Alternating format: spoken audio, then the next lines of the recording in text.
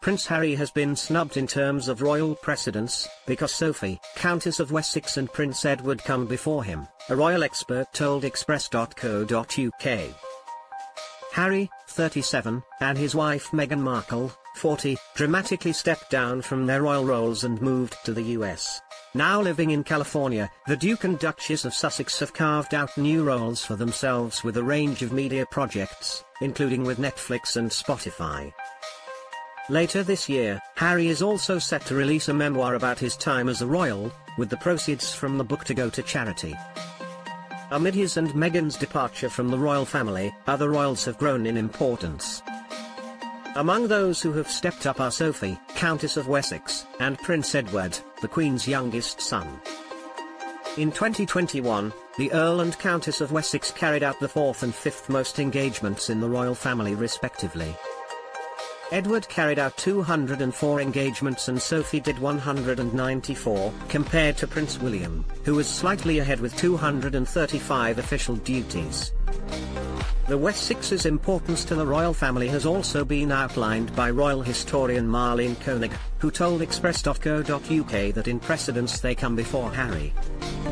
The US-based writer and librarian has researched Britain's royal family for more than 40 years.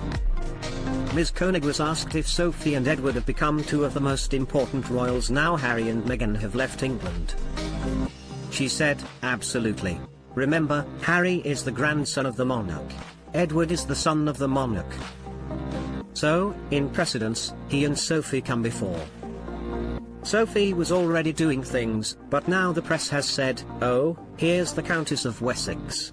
Let's do more about her." But she's been there. She's been doing these things. She's been taking on more and more, even before Harry married Meghan. Ms. Koenig said that amid a difficult recent period for the royal family, Sophie has proven herself as a key royal. However, even before the pandemic, and the departure of Harry and Meghan, the Countess of Wessex was crucial to the monarchy, according to Ms. Koenig. The expert said, "She's just been this backbone, this stalwart of the British royal family. Doing what is important but not getting more attention for it, and that's good." One of the main ways Sophie has been relied upon in recent times is as a crucial support to the Queen.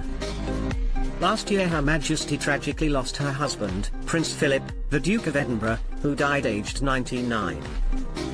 As the Queen grieved the loss of her husband, the Countess of Wessex was reported to have been a great comfort to the monarch. Sophie would visit the Queen at Windsor Castle, which is just a short drive from her own royal residence, Bagshot Park. Speaking about Sophie's visits, Ms. Koenig said, "She was someone who could be right there in 15 minutes by car. She is mellow. She is well spoken. She is very much a calming influence.